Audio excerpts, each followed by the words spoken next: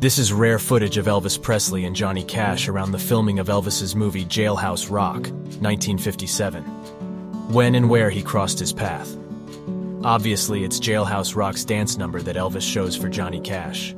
According to Johnny Cash, the two men were friends, admired and respected each other very much, and enjoyed their time together. That being said, their respective careers and personal problems, as well as just plain geography, kept a distance between them. The first time Cash met Presley, Elvis was performing from the flatbed of a truck to sing for a couple hundred people at a drugstore opening. Johnny Cash said, "Elvis was so good. Every show I did with him, I never missed the chance to stand in the wings and watch. We all did. He was that charismatic."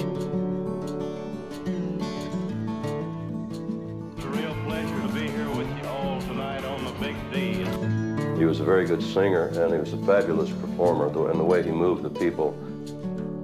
He had that charisma, that magic, you know, that a great performer needs to get the people right there. Elvis always did that.